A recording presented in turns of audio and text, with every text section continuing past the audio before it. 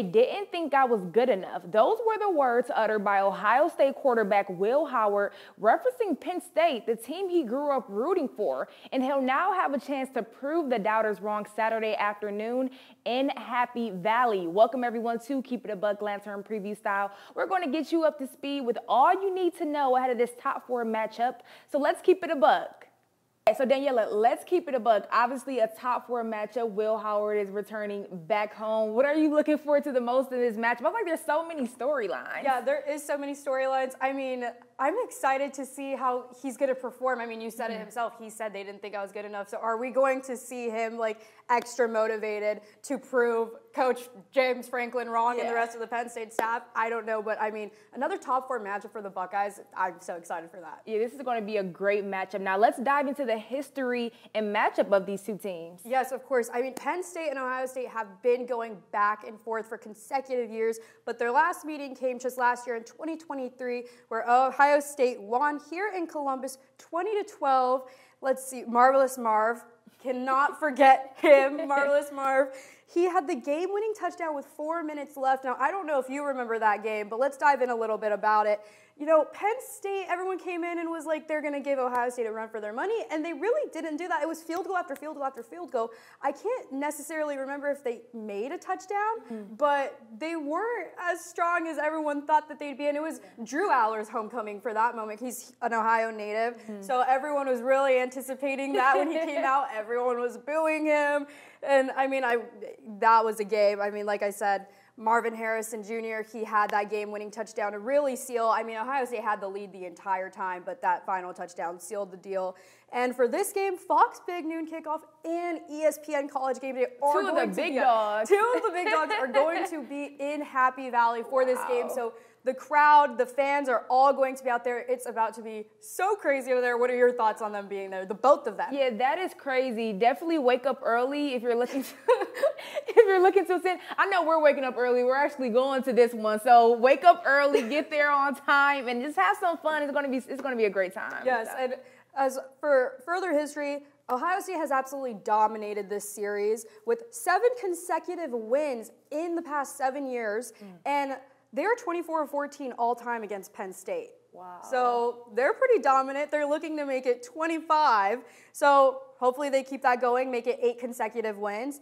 And Ohio State is favored despite being ranked below Penn State by 1 spot. They're favored by 3.5 points, which I thought was pretty interesting. What do you think about that? Yeah, a lot of that probably has to do with Drew Aller. It's not really determined whether or not he'll start. I'm assuming he will. Yeah. I don't see him not starting. Coach Franklin said it's going to be a Saturday game time decision. Yeah, game time decision.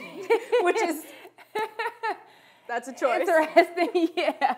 Okay, so let's dive into this matchup between Ohio State and Penn State. Yeah, so as going into this game, Ohio State is 6-1, Penn State is undefeated. They are 7-0. Ohio State is coming off a win against Nebraska. It was a 4-point win. You know, it was not the prettiest game that we've seen Ohio State play whatsoever. You know, defense looked great. Defense was pretty dominant, I would say. But the offense just looked like they were asleep until that 4th quarter. I mean, they didn't look like that offense that played against Oregon where they were going back and forth. So, you know, Nebraska is a good defensive team, but Ohio State is one of the top 10 in offense and defense. Yeah, exactly. So that's why, I mean, you know, that 4-point win, I mean, that's not to say, I mean, Nebraska is a great team. There's absolutely no denying that. But just not, I mean, they were, what, a 20-something point favorite? 25.5 point favorite. Yeah, 25.5 point favorite, and winning by 4 points. I mean, that's going to make any Ohio State fan nervous going into this matchup against Penn State. Yeah. As I said, Penn State's undefeated. They're coming off a road win at Wisconsin, 28-13. Now, during that game, it was pretty close at one point, but of course, Penn State came back and won. They are ranked number 3, so they are 1 spot ahead of Ohio State. And Ohio State fans are going to be seeing a familiar face. Former wide receiver Julian Fleming was, of course, a Buckeye just last year. You know, he committed to Ohio State. He was here.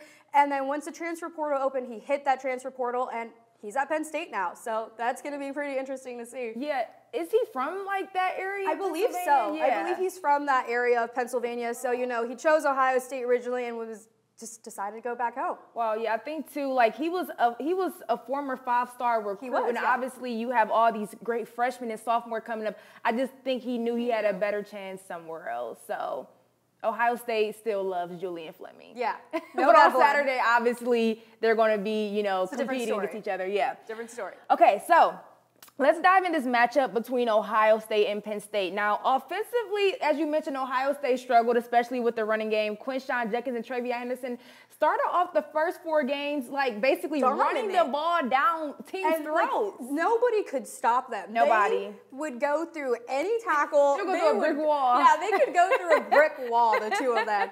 And I mean, on Saturday, they were pretty quiet. They didn't get the ball moving much. Yeah, and that in large part probably has to do with the offensive line. Obviously, Josh Simmons is out. Zen came in, but then he got hurt against Nebraska. He was carted off the field. And so it's just been they're just trying to find what pieces work and what doesn't, right? And obviously, in order to run the ball, you need to have gaps, and they're just not seeing those. And Ryan Day said during his press conference on Tuesday that they have to find a balance between running and throwing the ball. And in order to win against Penn State, they obviously have to do that. And so defensively now, they had a much better performance against Nebraska compared to Oregon, right? Way better. Ryan Day said the team played the defense played like they were possessed, which I feel like they really did. They played great. I mean, they played awesome. Especially after that, the infamous targeting call, got a perfect way to end it. Interception immediately after the call was finalized. Perfect way to end it. And I mean, great news there. Arvell Reese cleared to play. Yes, cleared to play. Great thing to know. Yes, Arvell Reese is cleared to play. Obviously, Ohio State sent in that play to the Big Ten, and they reversed the call, and rightfully so. I mean, fans were throwing stuff on the field. It turned into Texas. Yeah, it turned into, I did not know we were in Austin, Texas at that point. It was my homecoming. But we were dodging water bottles, ducking cans of other beverages, trying to not get hit. So, I mean, I think that call definitely should have been reversed during the game. And that could have changed the whole trajectory of the game. But thank God it didn't. Because if it would have, that would have been literally the talk of college football. And I think it also gives Ohio State a motive. I feel like that's what woke them up and got them Jordan Hancock to go. Said that they wanted to obviously play for Arvell Reese, right? And he did. And he did. He got the pick. So great for Ohio State. And again, defensively, when you look at these two teams, Ohio State is better defensively than Penn State. But Penn State is a great defensive team as well. I mean, they're second in the nation in stopping the run, which obviously is important because, again, Ryan Day said we need to run the ball. They need to put their stamp on this game early. And then obviously Will Howard, he's returning back home. What are your thoughts on what he said? Because when he said it, I was shocked. I was because Will Howard, if you listen to him, he goes by the book. He says the right thing. But that was very by the book. I mean, all the media was kind of in shock. I mean, we're there watching him. He says that. Silence. You could hear a pin drop in that room. Nobody was typing. Nobody was writing. Everybody just looks around at each other did he really just say that? Because like you said, he is very by the book. He never says anything wrong. He's very well media trained. Yeah. And not that what he said was wrong. You just wouldn't expect it coming from him. Yeah. So I thought I thought it was great, personally. Yeah, that was amazing. Yeah. I mean, if that's what motivates him, do your thing. Use that to fuel your fire for Saturday. I mean, obviously, I'm here for it. And that's what he said. He's used this as motivation throughout his career at Kansas, obviously, and then when he came here to Ohio State, and this game was definitely circled on his calendar, he said. And then obviously on the other end for the quarterback, Drew Aller, again, he was hurt against the Badgers, but he may or may not play. Game time decision. Ryan Day said they're obviously preparing for both quarterbacks, but I find it very hard to think in a top 4 matchup that he's not going to play. I feel like if he would have been ruled out, he would have been ruled out already, right? So I agree. I definitely think it's a tactic to kind of get Ohio State so who are we preparing for? Are we preparing for Drew Aller or the backup? I think I definitely think he's going to be too, I wouldn't be surprised if they kind of have a mixture of Drew Aller and the backup playing, honestly. You just never know, obviously. Like I said, we don't know the status of his injury. It was something with a lower leg, obviously. But again, they might try to just you mentioned a tactic, but again, they might play both quarterbacks to see if Drew Aller is really ready to go, because it's one thing to, do it in practice, but to do it in the game is a totally different thing when you have 200 and 300-pound man falling on top of you, right? Yeah. And one of those men is obviously JT Tuimoloau. So let's actually go to Keep It a Buck. Some facts that we found out for you all. So obviously, one of the first, I mentioned JT Tuimoloau. Oh my God.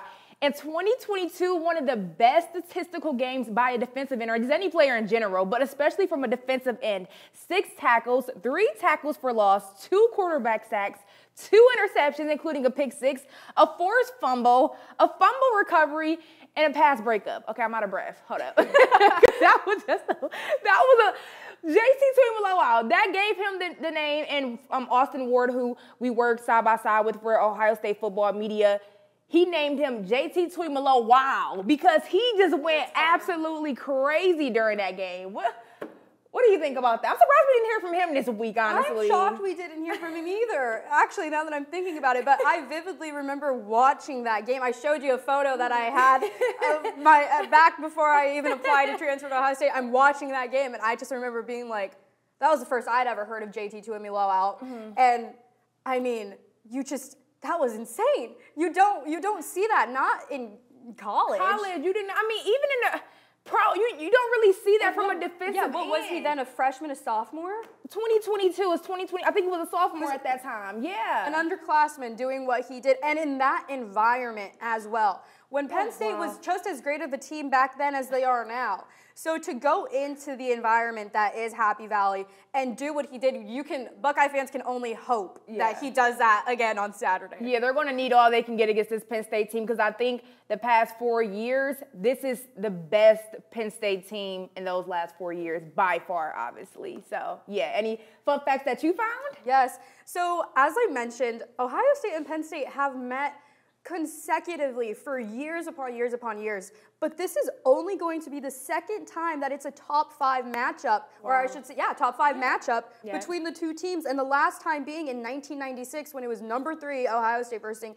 number 4 Penn State, and Ohio State won 38-7 so at Ohio Stadium. Ohio State was number 3, and then Penn State. Yeah, it was reversed. It was reversed. Wow. Well, hopefully the outcome is the same still. Yeah, but at Beaver Stadium, not Ohio State. Wow, and I just mentioned, too, I feel like this is the best team that Ohio State, in the last 4 years, Ohio State obviously has always been a top 5 team, but Penn State obviously, probably been top 10, top 15, but again, they're top 5, and this is just going to be an awesome matchup. Yeah, coming in last year when they came here, they were undefeated as well, but they were number 7. Yeah. They're number 3 right now. Wow. So, and you talk about the implications of this game. Penn State's undefeated. They can afford a loss. Ohio State, they cannot afford a second loss. But the thing is, it's can they? Because, again, this is the number 3 team. Similar to Oregon. They need to definitely win this game, obviously. But it's this is a top 5 team. You mentioned, the Georgia game, obviously. They lost to Bama, right? But they won against Texas, who we kind of see they're playing actual opponents now, it seems like. No offense to Texas, but it's they're playing actual, opponents. So what if it's a 1-point game like Oregon on either end? Yeah. You never know. You never know with these voters, honestly. So it all depends on how they feeling, I guess. But, yeah, and also I wanted to mention, you mentioned obviously Penn State is undefeated, and a large reason because of that is Tyler Warren. He's a tight end, and he leads the team in receiving yards, 559 yards, but get this, 11.9 average per catch. That's giving wide receivers numbers, but he's a tight end and he's catching balls like that, so watch out for him, guys. He's going to definitely jump out. I believe it was Lorenzo Styles Jr. Somebody asked him about Tyler Warren, and he said that they know he's a great player and that they're going to have to pull out all the stops to stop him. Wow, that's amazing. Okay, any more fun facts? Yes, and of course, Will Howard is a Pennsylvania native, and Drew Aller is an Ohio native, and I just find it funny because, said, Will Howard, he said, I grew up a Penn State fan, I wanted to go to Penn State, and Drew Aller said the same thing in an ESPN College Game Day feature about him for last year's game, where, of course, they highlighted him being from Ohio. He said himself he grew up an Ohio State fan. He wanted to come to Ohio State. They didn't offer him until the last minute. So I thought that was very interesting how they both wanted to stay in-state, go to their in-state schools, and now they're at the opposite. Wow, that's amazing. This is amazing. Like I said, it's so many great storylines. Julian Fleming, Will Howard, Drew Aller. Like, obviously, both coaches have struggled in top 5 matchups. Them getting the win. What does the implications of if Ohio State lose, if Penn State lose? Like, yeah, I mean, like, obviously, Ryan Day will be on the hot chair once again. Yeah. But so will James Franklin because he has not beaten Ohio State. And that's something that, like, Penn State fans have consistently and consistently voiced their frustration with. So, I mean, either coach, regardless of who wins and who loses, is going to be on odds. Yeah, well, hopefully, obviously, this is a great game. Whichever team wins, I just hope it's a great game, right? We're going to be in Happy Valley. It's going to be crazy there. Obviously, Penn State fans, Ohio State fans. So we'll let you know what the outcome is next week. So thank you guys for tuning in to Keep It a Buck Lantern Preview Style, and we'll see you next Thursday. It's Jayla Vanhorn and Daniella Davila with Lantern TV.